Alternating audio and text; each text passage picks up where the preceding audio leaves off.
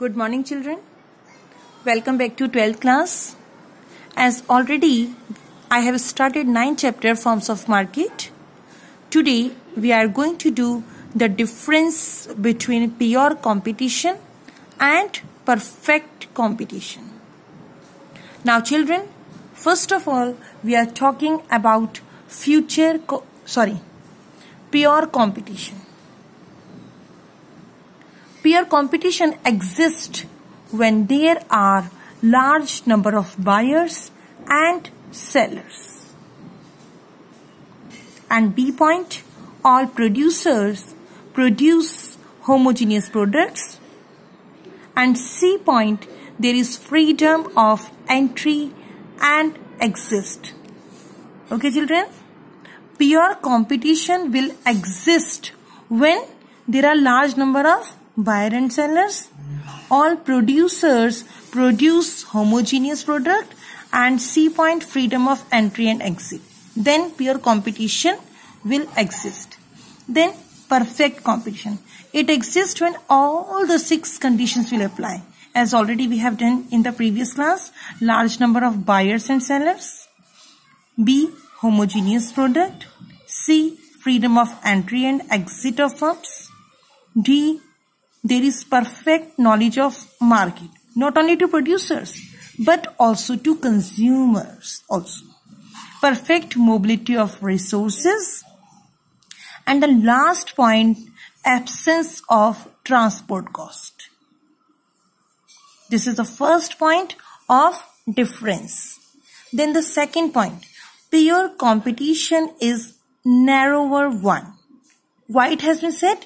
Because only 3 conditions are applied. But in perfect competition, it is a wider concept. The reason, because all the 6 conditions are applied. Okay? Already we have done all these 6. Today again we have done. That's why focus it.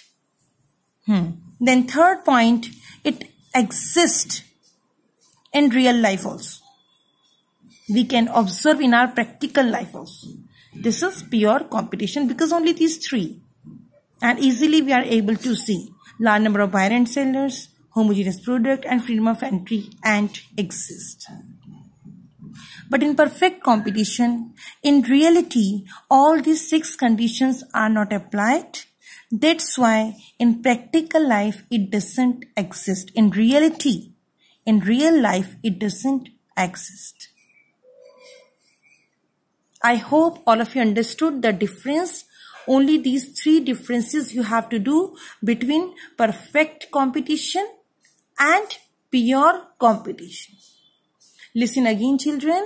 Pure competition when only 3 conditions will apply, and perfect competition when all the 6 conditions will apply.